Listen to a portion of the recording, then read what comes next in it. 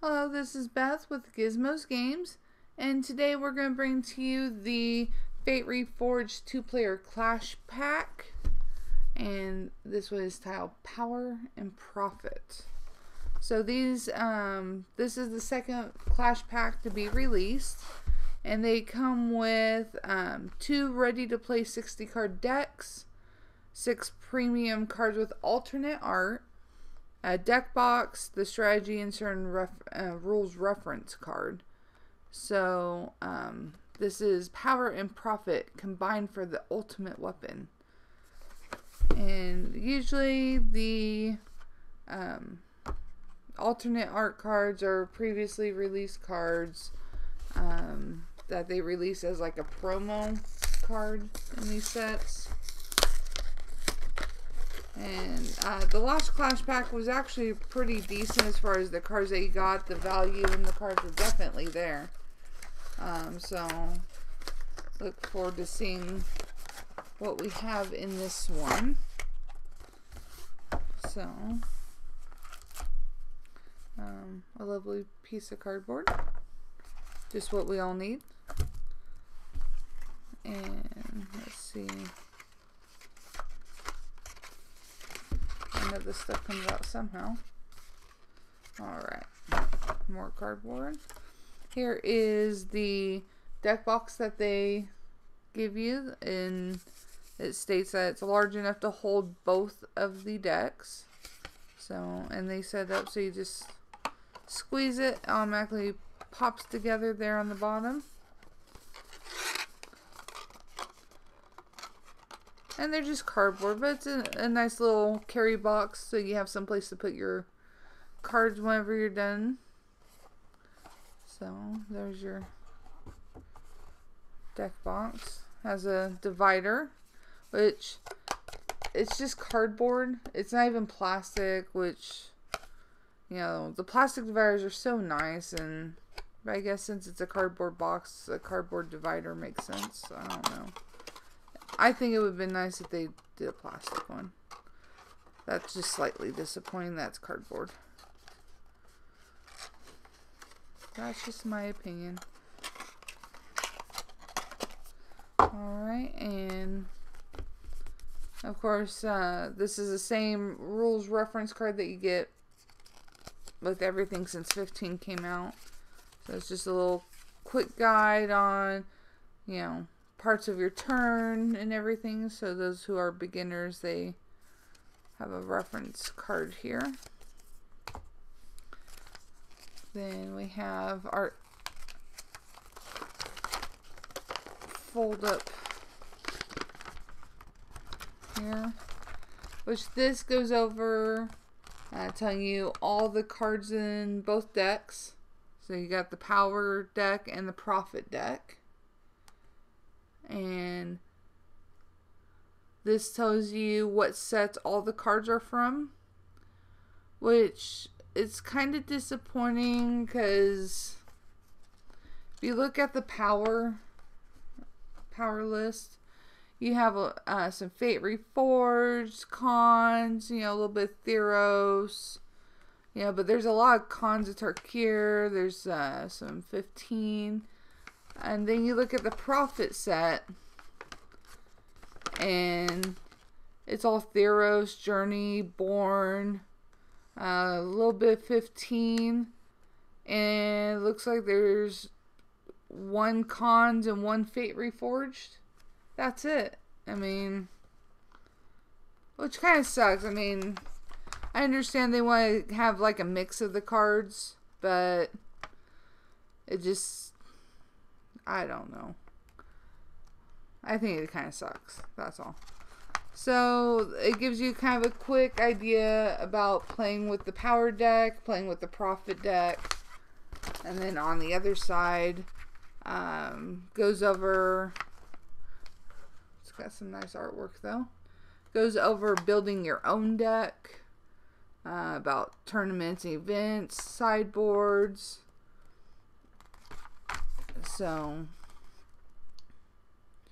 that's just the insert that comes with it. And It's just like a map. You got to figure out how to fold it back up. Alright. And now we got our 2 decks. We got the Power and the Profits. So,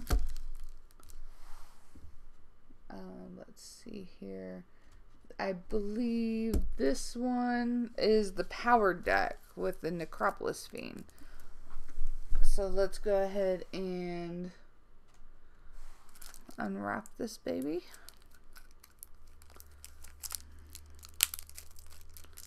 Which Necropolis Fiend is one of the alternate arts. Move that up here. So you got the foil alternate art Necropolis Fiend. Woo! That just slid right off the top there. So, try to get a good look at that. We also have an alternate art of Hero's Downfall. I know some of you are probably excited to see that. It's a nice picture. And then our third alternate art for this deck is the Sultai Ascendancy.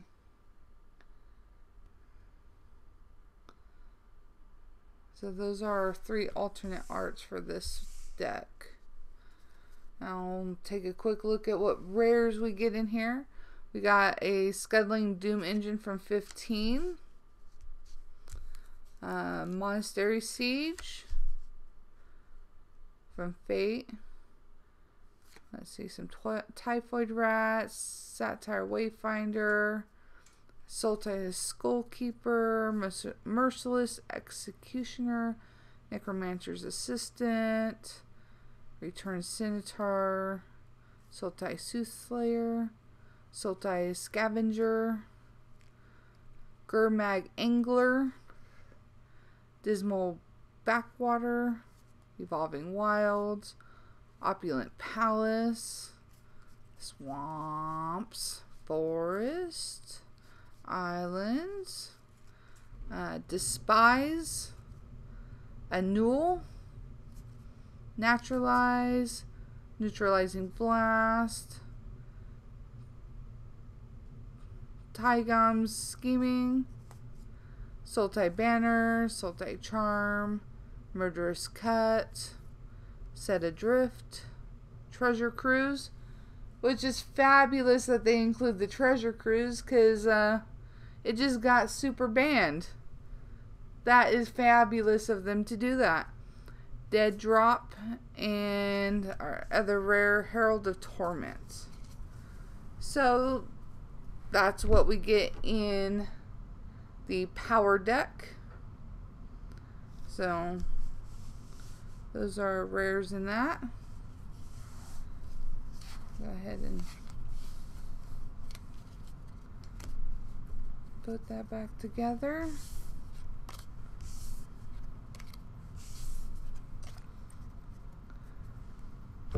And then our Profit deck.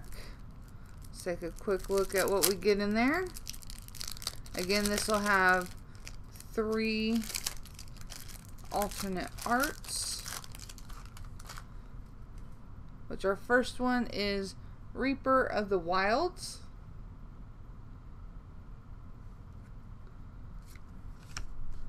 A Courser of Crufix.